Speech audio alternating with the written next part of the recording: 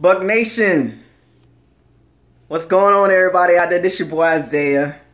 Welcome to the 2016-2017 NFL regular season, folks.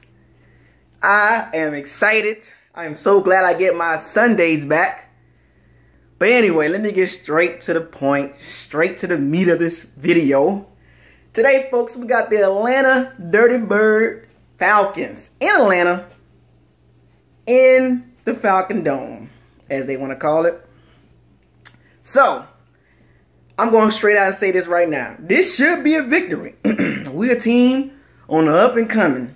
The Falcons on the team on the downside, with a downside, overrated quarterback named Matt Ryan. Matty Ice, as they call him. Mr. Mistake Prone. But anyway, I expect us to win this game. The keys to victory, if you want to ask me, is, of course, we can start it out with running the ball with Doug Martin and Charles Sims. Jameis Winston making timely passes to Mike Evans and Vincent Jackson and Severian Jenkins and Charles Sims and Adam Humphrey. You know, hopefully, everything works out. The game plan should be tough. Dirk Koetter knows Matty Ice's strengths and weaknesses with Julio Jones, because you know Matty Ice will force the ball to Julio Jones. So, offensively, we should move the ball up and down the field.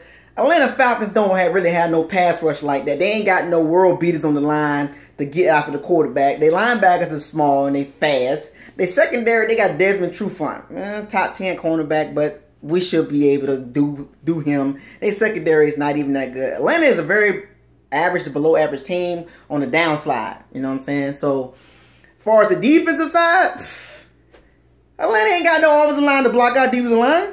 I expect Jerry McCoy, Robert Ayers, Noah Spence, Jackie Smith, Henry Jones, all those boys to get after the quarterback. I expect Quan Alexander and Levante David to have a big game. Both of them have 10+ tackles. The secondary, this is going to be a test, because you know Matt Ryan coming with that Julio Jones nonsense, because he going to throw the ball to him all day long. And we got to watch out now. They got a tight end named Jacob Tannen. We be struggling against him. He had 10 catches against us last year for a touchdown. So I'm looking at you, Chris Conte, Bradley McDougal.